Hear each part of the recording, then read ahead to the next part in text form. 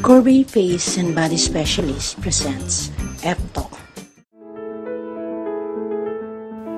Siya ay kilala bilang anak ng dating House Speaker Sonny Belmonte at sikat na mamamahayag na si Betty Go Belmonte.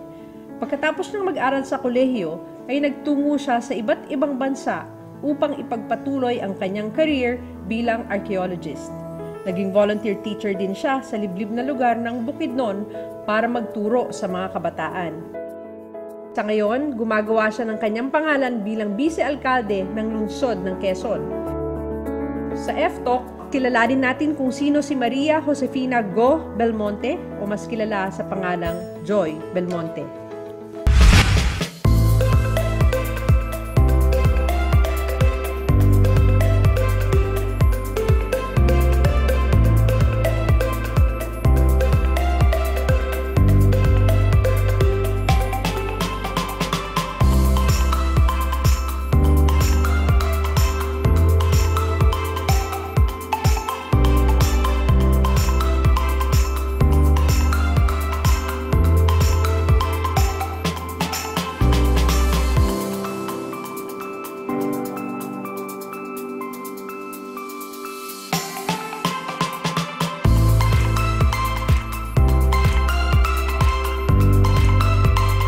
Good morning, Joy. Welcome to Ftalk.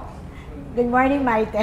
It's a pleasure to be here in your show. Yes, okay. I would like to talk about you. Let's talk about your childhood. You have very famous parents, diba? But how were you as a child? How was I as a child? No.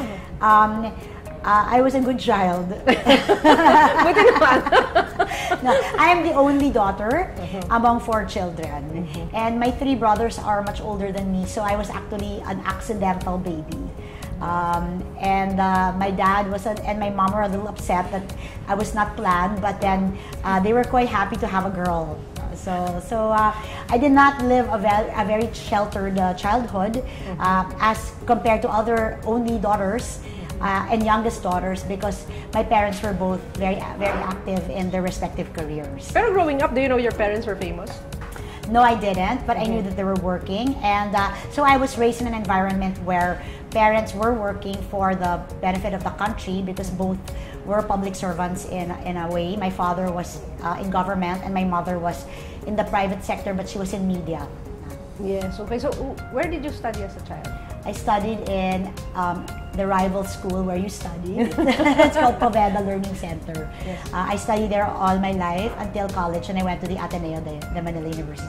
And then after that, you did your graduate studies somewhere, right? And then I was actually more interested in archaeology. That is my childhood dream, which I decided to pursue. So I did anthropology at the Ateneo, then I went to the United Kingdom to study archaeology. And when I came back from my studies, I taught at the University of the Philippines. You taught what? Archaeology and Museum and Heritage Studies. Masasabi mang magkaibang mundo ang archaeology at ang politika, naniniwala si Joy na ang pag-aaral sa nakaraan ay nakatulong sa kanya para maintindihan ang pangangailangan ng kanyang mga kababayan, kung paano bibigyan ito ng magandang kinabukasan. My dream was really to become an archaeologist, and I was not at all interested in politics. But and I remember you going to places, to different countries to, naghuhukay ka. Oo nga. Kaya yan unusual yon for a girl, no? It's a very unusual career for a girl. When I started doing archaeology in this country, siguro mabibilang mo lang yung mga archaeologists sa isang kamay. At lalo na yung mga babae, siguro 2 lang kaming babaeng archaeologists o 3 nagpa-practice dito, no? Pero saan kang mga countries nagpupunta para maghukay-hukay?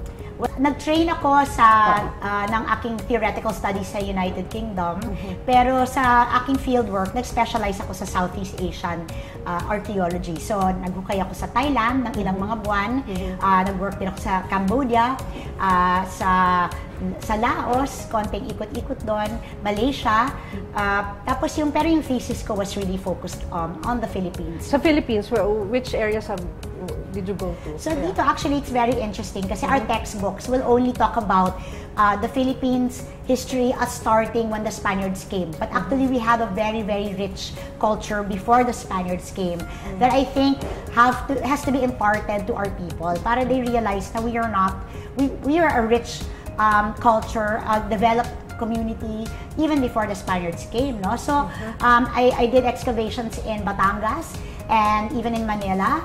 Underneath Intramuros is an old civilization. Saan mo dinadala yung mga artifacts na nakukuha mo? So yung mga artifacts, syempre, ano yan, pag-aari yan ng estado, no? So if you're working in a university, in a legitimate or excavation or with a national museum, we have to turn everything over to the government. Baka matanong mo, anong connection ng archaeology sa politika? Eto yon, alam mo, Maite, one time, gusto ko mag-excavate sa Manila. Kasi yan, napakayaman ng Manila. Nakikita natin yan sa mga libro ng ating mga Spanish colonizers that they talk about the communities in Manila. And I wanted to do an excavation there. And pumila ako, napakatagal. Pumila ako ng ilang araw, ilang oras para lang makausap ko yung mayor or any person of authority to ask for permission and support, no. And hindi ako hinarap. Parang hindi siya priority ng pamahalaan. And that's one thing siguro that made me realize. And kasi apart from archaeology, I also had other advocacies like women's rights, children's rights. And I realized that siguro even if we have very pure intentions and we want to do good things, if we are not in a position of leadership, it's very hard also to make these visions come true.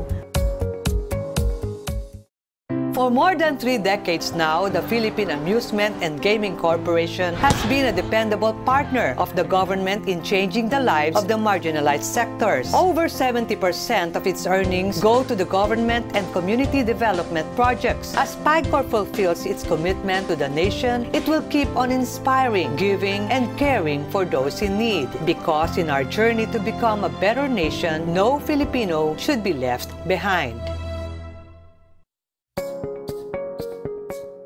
So, paano mo nga nakilala yung asawa mo kung hindi dito sa environment? Paano ko nakilala? Sa bar. Parang ikaw din, di ba? Saan mo nakilala yung asawa mo? So, ano lang, taga-Ateneo din siya. Hindi kami magkakilala, pero I was watching the World Cup. Fan ako ng World Cup, no? At nung mga panahon na yon, wala pang cable channels na nagkikarry ng World Cup Soccer. So, kailangan manood ka sa isang bar, sa restaurant, sa hotel. At nandun ako, nanonood ako ng game. At siya rin nandun, mag-isa rin siya. So, nagpakilala siya sa akin. Yung doon, nakakatuwa. Kasi nung nanonood ako, yung una niyang tinanong sa akin, yung kanyang pick-up line, Joy, ikaw ba yung archaeologist? Okay. E di syempre, parang nakakatuwa. Kasi ang ibig sabihin nun, medyo culture nitong taong ito, tapos medyo magaling siya mag-research, parang hindi yung traditional na pick-up line. Parang in other words, na-impress ako na, may value pala sa kanya yung trabaho ko. Kasi yung, when I mention sometimes na archaeologist ako, pinagtatawanan ako ng mga tao kasi hindi nila naiintindihan. So I always have to say, watch Discovery Channel para you'll understand how important this job is.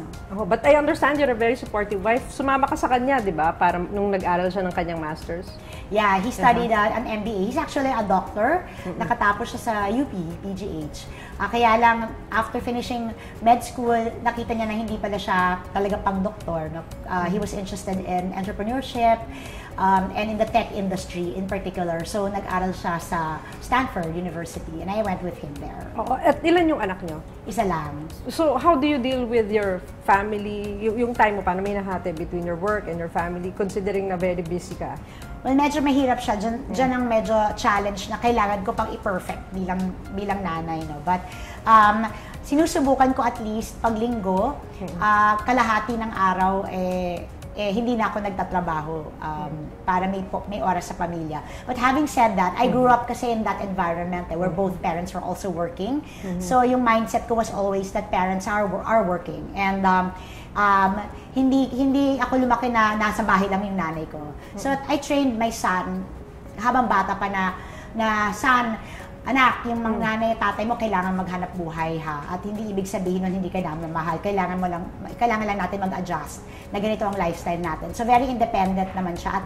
At ngayon nauunawaan nga niya. At ngayon kapag late na nga ako sa mga sked, siya pa nagpapaalala na kailangan mo nang umalis ma'am, kailangan mo nang magtrabaho. So you already had him before you entered politics? I was pregnant with him during the campaign period on my first run for vice mayor. Sa loob ng 3 termino bilang vice-alkalde ng Quezon City, palagi niyang inuuna ang kapakanan ng kanyang mga kababayan sa lungsod.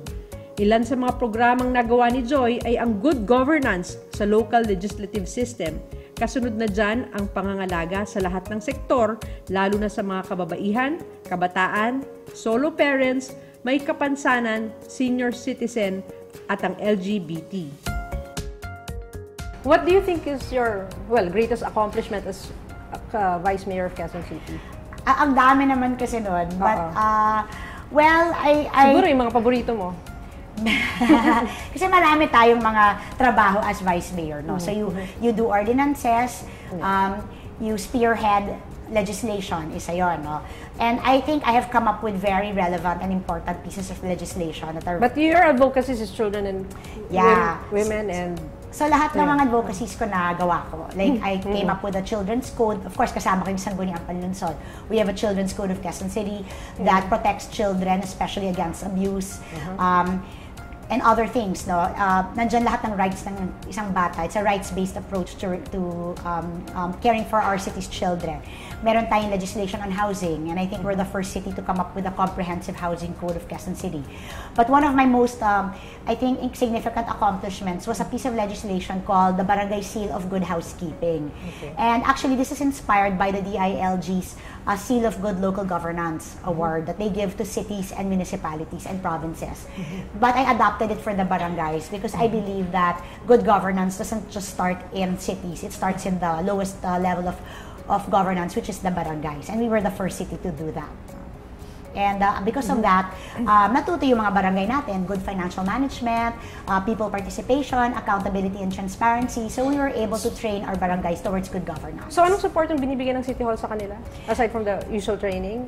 Yeah, so there's training. The city government gives training, a lot of training. I remember you and I talking about putting a children's museum long time ago, somewhere in Quezon City, in a forest park in Quezon City. But now you're in position. Yes. So, na-actualize mo na ba yung dream mo na yun? Yes, actually, there is a museum in the Quezon Memorial Circle. That was one of my projects, and even my first term. It's called QCX, no? And it's not just for children. It's actually a history museum of Quezon City, but it's very interactive. So it's good for all ages, no? And it's attractive to even foreigners, no? And the reason why it's an interactive museum is because, you know, yung traditional concept of a museum, which is, you know, dusty artifacts, parang hindi na naiintindihan ng tao yung value. Pero pag in-incorporate ko sa digital technology, mas naengganyo yung mga tao na matutunan ang kanilang kasaysayan. This is in Quezon City Circle. Yes. Pero meron isang parang building doon sa Quezon City Hall na initiative mo rin. Is that a library or another form of a museum? That is the Quezon City Library. So that is of course the project of Mayor Herbert Bautista. But I think that I played a big role in it because, you know, when I was living abroad with my husband when he was studying, and also when I was myself studying, I saw that libraries were really so important, no? Public libraries, students could study there until midnight. May mga libraries na 24 hours bukas. And I told the mayor that it is, I think, one of the most basic services that we have to offer to our people, yung pagkakaroon ng isang magandang library.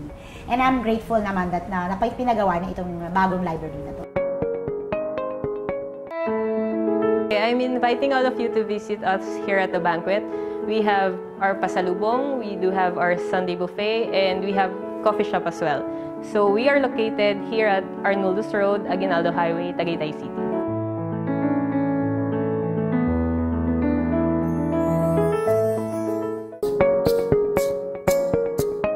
Kamakailan lang, nagproklama na siya ng pagtakbo bilang alkalde ng Quezon City. Alamin natin ang kanyang mga plano at programa para sa kanyang kababayan. Okay, so let's say you have done so many things as Vice Mayor, but now you declared your candidacy for Mayor in Quezon City. Ano pa bang gusto mong gawin? Bakit mo gusto mag-Mayor? Well, tingin ko marami pang dapat gawin, ano? Because I think that meron tayong tinatawag na Gini coefficient. Ewan ko kung naaral mo yun sa economics, di ba? Na yung gap between the richest and the poorest. So in other words, even if your income is high, and which it is in Quezon City, our budget, which we just passed a few days ago, is about 21.5 billion. No? It's very high. But they say in economics that if your Gini coefficient is big, meaning the gap between the richest and the poorest is wide, there is no real progress or development. Kailangan talaga that yung lahat ng taong bayan have achieved a certain level of standards no, sa kanilang pamumuhay.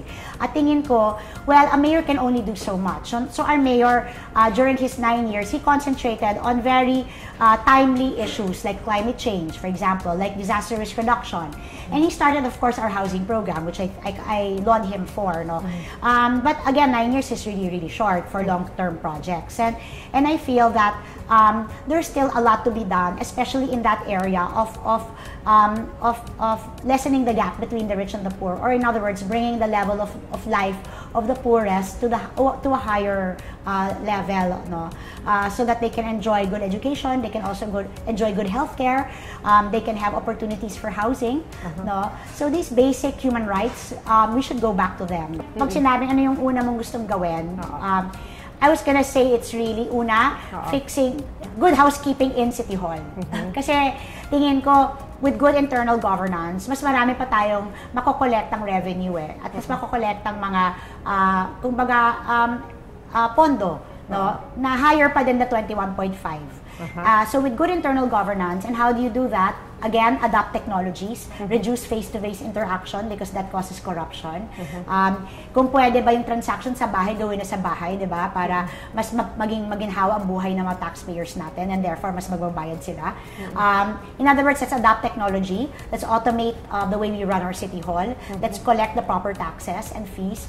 And then lahat yan, let's allocate properly to our people. Eh, yung para naman sa mga negosyante, masyado daw mataas ang buwis dito sa Quezon City. Alam mo, pag-aralan natin yan. Gusto ko talagang pag-aralan yan. Kasi sabi sa akin ng mga negosyante, kaya sila nag-under the table, nagpapalangis, o tama ba dyan? Papadulas. Kasi nga, mataas yung buwis. Sabi ko, kung, ang tanong ko sa kanila, kung i-adjust natin, willing ba kayo na magbayad ng tamang buwis. Kasi actually, syempre, corruption is two-sided, di ba? Hindi lang naman lagi natin i-blame yung nasa gobyerno. Kung yung tao sa private sector din naman, ay hindi rin naman binabribe yung nasa gobyerno, hindi naman rin siguro magiging ganun ka-brave yung nasa gobyerno. In other words, we also have to train our taxpayers na let's work together here. What is good for you? What is wrong with our current taxation system? Let's work together here. But in exchange, can you also pay the right taxes? So, anong may expect ng mga magulang ng Quezon City para sa mga anak nila na manggagaling kay Mayor Joy Belmonte? Well, una, lahat ng mga tingin kong nagbibigay problema sa isang magulang para sa pagpapadala ng anak niya sa school. Halimbawa, yung anak niya gutom. So, siguro mag-i-institute tayo ng mas malalawak ng mga feeding programs para sa mga anak natin. Pangalawa, yung anak niya walang baon. Pwede tayo mag-subsidize, no, sa mga talagang mahihirap na mga bata para makapasok lang sila sa school. Lahat ng mga kagamitan, kaya natin ibigay yan sa mga bata, di ba? Tapos, kasi ito yung mga primary for education. Tapos kung kaya pa, bakit hindi? Uniforme, sapatos, etc. Kasi ayaw naman natin na ma-stigmatize yung bata, bakit yung classmate ko may uniform, ako wala. So nakaka-affect ng self-esteem. So ito mga basic na pangkailangan ng isang bata para makapasok sa school. Pero ang goal ko, 100% ng ating mga school-age children must be in school. And so everything that prevents them from being in school, we will try to address. So what can Mayor Joy Belmonte do for senior citizens? For senior citizens, basically all the ordinances that we've passed, maintenance drugs. So bibigyan mo sila ng maintenance drugs? We can, kung kailangan nila para sa kanilang araw-araw. Mahirap naman kung di nila kailangan. Hindi nila kailangan, bigyan mo, di ba? Syempre, kailangan. Ayoko lang kasi lahatin muna because there's a budgetary issue, no? But those are things that they all should be getting, okay? Yung pneumococcal vaccines, laboratory expenses, kung kaya natin magkaroon ng geriatric ward sa ating mga ospital na para lang sa senior citizens, gagawin natin yan. Home for the aged.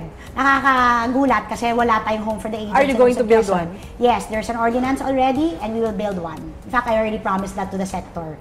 We'll build a home for the aged for them. And apart from that, a halfway home. Kasi marami tayong nakikita mga senior citizens na may dementia, naliligaw, Okay, hindi alam ng mga nakakapulot ng mga barangay, nakakita, saan namin dadalhin tong senior na to, hindi niya alam kung taga saan siya. So may halfway home din, kung saan may mga social workers na tutulong sa kanya para mahanap na yung tahanan niya, di ba? A hospice care, tingin ko, ito yung mga elderly natin na siguro malalanin kanilang mga sakit, etc. But we just need to provide them with the proper care, no? Pagmamalasakit sa yung kanila. mga may sakit na walang pambayad, tumakbo sa ospital, anong magagawa mo para sa kanila? Pwede natin silang sagutin yung kanilang mga fees, no? Kung lalong-lalo na yung mga basic illnesses lang naman ng sakit nila, tapos yung mga una kung government-owned hospital ng Quezon City, dapat ilibre na nga eh. Kung kakayanin talaga, ilibre na natin eh. Kung kaya naman. Before we started together yung Lingkod ER program, Yes, di ba? Yung pupunta yung tao, namamatay na doon sa ER, tapos wala pang pambili ng gamot, so medyo natutuluyan. When we started that program, di ba dapat may mga suporta sa mga ganong klaseng cases? Can we expect the same thing? Yes, you can. Sa health centers, ano yung mga priorities mo? Well, una, ang number one sumbong sa akin, walang doktor, sapat na doktor. Nung in-interview ko naman yung health department natin, no, sasabihin nila, kasi ang mahal ng sweldo ng isang doktor. May mismatch yung sa batas na dapat sweldo ng isang doktor dun sa talagang dapat kinikita ng isang doktor. Kailangan niya ng national legislation para mabago. Pero meron ako nakausap na pwede pa lang through digital technology again, no? So may screen ka lang na malaki. So basta lahat ng health centers kailangan lang na may nurse. Kasi kinukuha lang naman yung vitals eh. So pagpasok ng pasyente, kunin ng nurse yung vitals. Okay, nasa TV si doctor, to turn on mga yon. Si doctor nasa office, may 4 siyang health center na inaalagaan. No, i-feed lang ni nurse yung vitals, no, yung mga basic na mga datos tungkol sa pasyente. Malalaman na ng doktor more or less kung ano yung sakit ng taong to, no. Pero hindi siya physically present, no? Tapos pwede na niyang i-refer. So maayos na referral system din. So doon sa primary healthcare facilities natin, health centers, malalaman na rin kung kailangan i-refer sa secondary o sa tertiary. At pakikipag-partner na rin tayo dito sa mga secondary and tertiary para pag na-refer, mabilis na silang nabibigyan ng attention. So ibig sabihin, pag ako may sakit, pumunta ako sa health center, alam ko na merong doktor na mag-a-address nun, kahit kausap ko lang siya sa computer. Pwede, oo. May doktor. Pero syempre kung physically present, mas makakatulong yun. At pag-aaralan din natin yung issue ng sweldo. Kasi baka naman may iba pang paraan para maitaas natin yung sweldo outside of yung sinasabing dapat sweldo sa batas. Baka there are other benefits that we can give also. Yung gamot, kamusta ang support ng City Hall sa mga gamot sa mga health center? Ngayon, kulang pa rin. Yan na rin ang sumbong rin sa akin. Kulang ang gamot. Pupunta sa health center, walang sapat na gamot. Tingin ko, number one, kailangan lagi may gamot sa health center, no? At isa rin sa ginawa natin dati, ay yung CHITS, yung Computerized Health Management System. Ideally kasi dapat, ikaw, Miss Maite, pasyente ka, pupunta ka sa health center na malapit sa bahay mo. Kailangan, i-type in ko lang yung pangalan mo, lalabas na yung history mo, di ba? Katulad nung sa private hospitals. Sinimulan na ito ngayon, pero may mga kinks, hindi siya fully implemented. Gusto natin talaga fully implemented ito. Para ikaw, sa isang health center ka lang talaga pupunta. Tapos, proactive si doctor. So, pwede niyang sabihin, Miss Maite, 3 years ka nang hindi pumupunta sa health center, baka gusto mong dumalaw para magpa-check up, di ba? So, dapat medyo ganun yung style na iniisip ko. Sa kabila ng kanyang magagandang ginawa sa lungsod ng Quezon, hindi pa rin may iwasan ng mga pagbatikos at puna sa kanyang pamamahala at personal na buhay. Joy, nagdeklara ka na mag-mayor pero may mga, ano ba yung mga binabato sa iyo ng mga tao? Bakit hindi ka karapat-dapat? Ay, una, sinasabi hindi daw ako marunong mag-suspend din ng klase. Pero ilang beses ko na yan nasagot. At tingin ko, sinasabi kasi na, hindi yan pwede maging mayor dahil hindi marunong mag-suspend. Actually, napaka simplistic and mababaw na dahilan yun. No? So, hindi ko na siya sasagutin by giving importance to that. No? Second is, ang binabato sa akin, maselan daw ako dahil kunwari mayaman na bata or something, di ba? Nagaling sa may kayang pamilya. So gusto ko lang siguro sabihin na, alam mo, para maging isang archaeologist, kailangan mag-camping ka ng buwan sa isang bundok. At naranasan ko na tumira sa bundok na walang CR, na walang running water, na walang mga basic facilities. Pero masalan ka daw saan? Masalan ka daw saan? sinasabi nila, ay, aristokrata, ganyan. Di ba yung usual, ay, anak mayaman, ganito, ganyan. Ayoko naman maging mapagpanggap. Hindi kami mayaman, pero hindi naman kami mahirap. Pero siguro hindi nila alam, na tingin ko dapat malaman nila, na natapos ako ng kolehiyo, ako ay nagtrabaho sa Bukidnon bilang isang volunteer teacher. At dun sa tinabahuhan kong baryo, walang tubig, okay? Tubig ulan ang iniinom namin, ang panligo namin. Walang kuryente, okay? Kandila ang gamit namin sa pag-calculate ng mga grades ng mga bata at paggawa ng lesson plan. Nagturo ako from 7:30 in the morning hanggang 4:30 ng hapon. Wala akong break, kundi lunch break na 30 minutes. No. Sino itong mga batang tinuturuan nyo? Anak ng mga magsasaka sa isang baryo sa Bukidnon. At ito ay isang volunteer program na sinalihan ko kung saan hindi ka pwedeng pumili kung saan ka dapat ipadala. Papadala ka sa lugar na walang tao na may ganong klaseng kakayanan at ang sweldo ay napakaliit. Ang kinikita ko doon 800 pesos sa isang buwan. Pero may savings pa ako doon. Kasi doon sa baryo na yun, wala ka namang mabibili.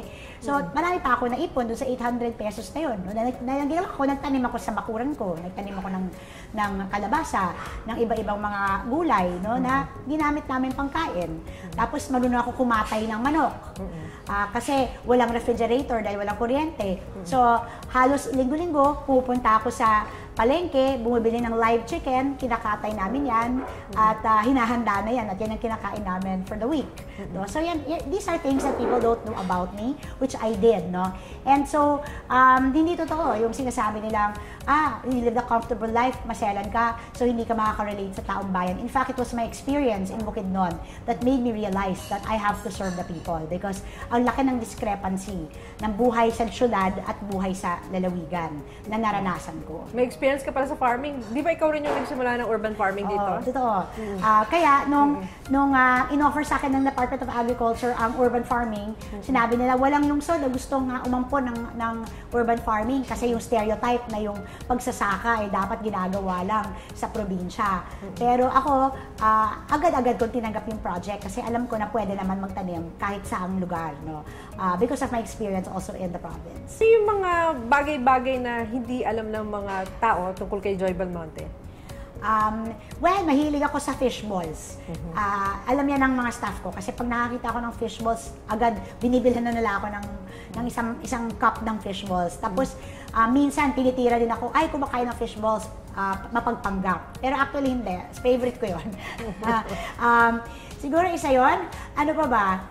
Hindi, sobrang low maintenance ko. Kaya pag sinabi sa akin, ay, gobyerno yan, mangungurakot yan, hindi yan totoo. Kasi actually, ang paglingkod, ang aking pagpasok sa politika, tingin ko ay vocation. Vocation na lang eh. Kasi pwede naman akong sa private sector naman talaga magtrabaho eh. Pero tingin ko okay na naman ako, simple lang pangangailangan ko, wala nga akong alahas, hindi nga ako mahilig.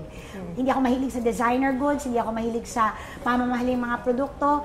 Bumibili ako sa ukay-ukay. Alam mo yon? Dahil nung bata pa tayo, Maite, di ba, pinapakita ko sa'yo, eto, binili ko sa ukay-ukay, 200 pesos lang. O, happy na ako dyan, no? Kaya, ang paglingkod ay vocation, hindi yan pagkakataon para kumita, hindi yan pagkakataon para magkaroon ka ng titulo, yan ay pagkakataon para magdudulot ka ng pagbabago sa mga buhay ng mga taong pinaglilingkuran mo. Yan ang tingin ko. Sabi nga ni Joy, siya ay isang simpleng tao na may simpleng buhay, pero puno ng pangarap para sa kanyang mga kinasasakupan. It all boils down to what is the priority of your leadership. And my priority is the people of Quezon City. No, kailangan maramdaman ng bawat mamamayan ng ating lungsod ang biyaya ng lungsod sa kanilang buhay, ang kalinga sa kanilang mga buhay. Thank you very much, Joy. Thank you very much, Maite. Maraming salamat po sa lahat po na nanood na aking palatuntunan sa araw. Yan ang tayo palang gustong gawin.